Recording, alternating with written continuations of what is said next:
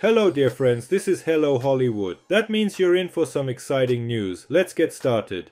Drake faced yet another substantial gambling loss on Saturday night, betting $565,000 on Tyson Fury to win against Oleksandr Usyk. In a thrilling match held in Saudi Arabia, Usyk emerged victorious by split decision, becoming the first undisputed heavyweight champion in 24 years. With this win, Usyk added Fury's WBC title to his own collection of WBA, IBF and WBO belts, thanks to a dramatic late rally that included a crucial 9th round knockdown in a tightly contested battle between the two previously unbeaten heavyweights. This result was a disappointment for Drake, who had showcased his $565,000 bet on Fury on Instagram earlier in the day. A win for Fury would have netted Drake just over $1 million.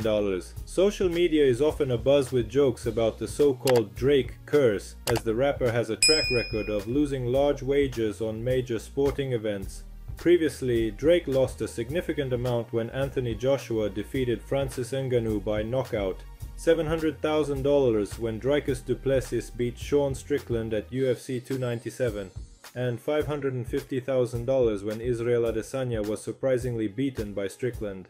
He also lost $890,000 betting on Logan Paul to overcome Dylan Danis in a boxing match.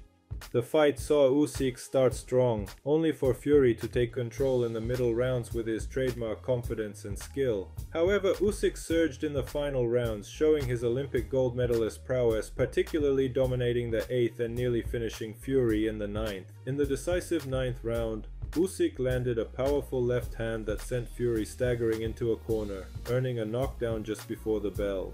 Fury struggled to regain his footing afterward, and the knockdown proved to be a crucial factor in the split decision that ultimately crowned Usyk the victor.